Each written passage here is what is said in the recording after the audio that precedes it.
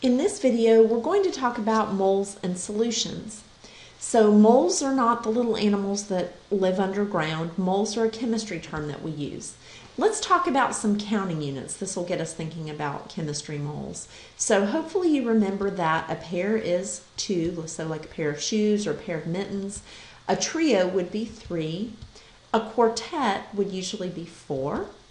And then a 6-pack of something like, say, Diet Dr. Pepper would be 6.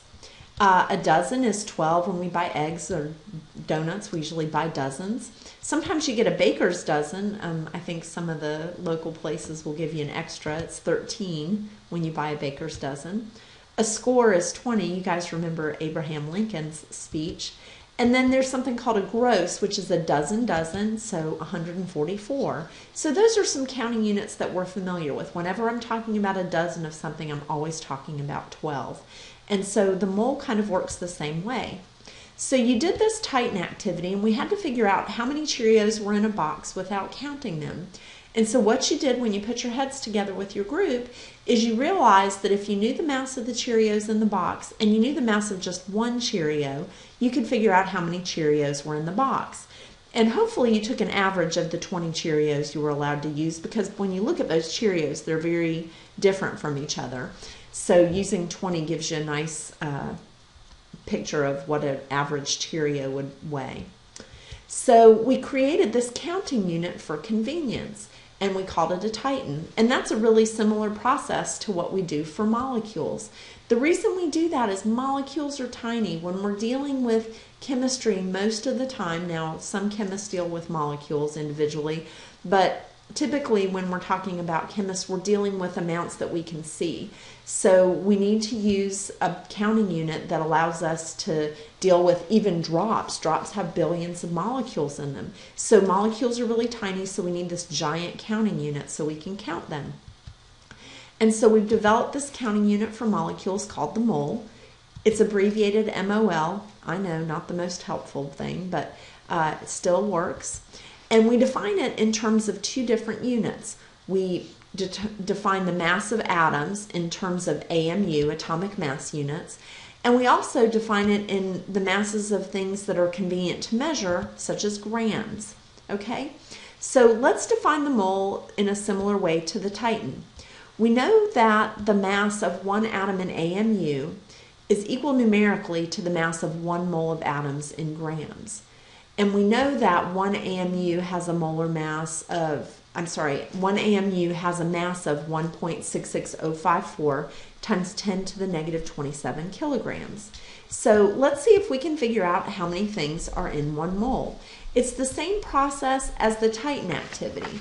So we know the mass of 1 mole, we know the mass of 1 atom of carbon, and then we can figure out how many atoms are in that. So let's take a look. So think about our average mass of the 1 carbon atom. So we know that the average mass of 1 carbon atom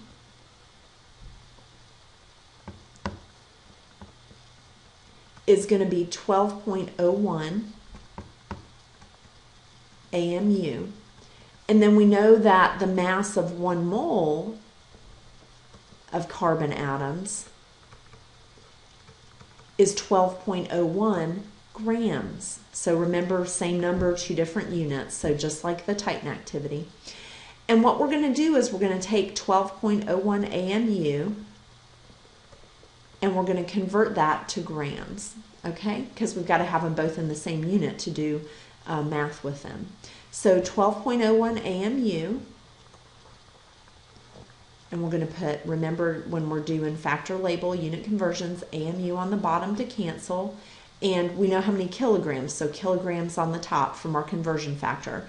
And from the other slide, we know that 1 AMU has a mass of 1.66054 times 10 to the negative 27th kilograms. And then we need to go ahead and convert it from kilograms to grams. So kilograms on the bottom, grams on the top. Remember that kilo has scientific notation of 10 to the third, so that goes with our base unit, which is grams. Okay? and that's the number of grams in 1 kilogram. So punch that into your calculator. I got 1.994 times 10 to the negative 23rd grams, and that's the mass of one carbon atom. All right, so if we know the mass of 1 mole of carbon atoms, we know that that's 12.01 grams. Then we know that if we divide it by the mass of 1 carbon atom, 1.994 times 10 to the negative 23rd, and that's the number of grams per atom of carbon.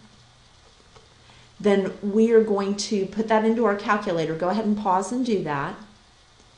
And I got 6.022 times 10 to the 23rd atoms of carbon. Okay, remember our grams will cancel and we'll be left with atoms of carbon. And you can do that for any element on the periodic table. All right, so let's talk a little bit more about these moles. So 1 mole is 6.022 times 10 to the 23rd items. It always is, just like a dozen donuts is always 12. And so if we have a mole of donuts, how many is that? 6.022 times 10 to the 23rd. I think we'd have Krispy Kreme running, wouldn't we? A mole of quizzes, I'm sure you feel like you've taken a mole of quizzes by now. That would be 6.022 times 10 to the 23rd quizzes. Mole of dollar bills, wouldn't we all like to have that? 6.022 times 10 to the 23rd dollar bills.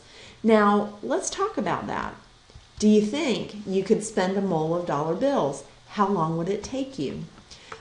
Let's figure out how many years it would take, and assume you could spend $1 million for every second of your life.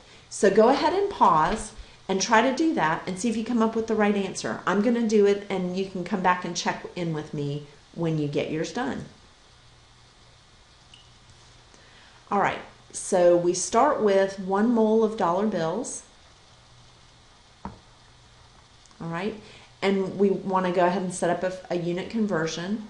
We know that we're going to put mole of dollar bills here, and this will just be our how many dollars we have. We know that 1 mole is equal to 6.022 times 10 to the 23rd dollars, and it's equal to that many of anything. It doesn't matter what unit we're using. All right. And then we know that we can spend $1 million every second, so we're going to convert from dollars to seconds. And when we say per second or every second, that's going to be every 1 second you can spend $1 million. So that's 1 million.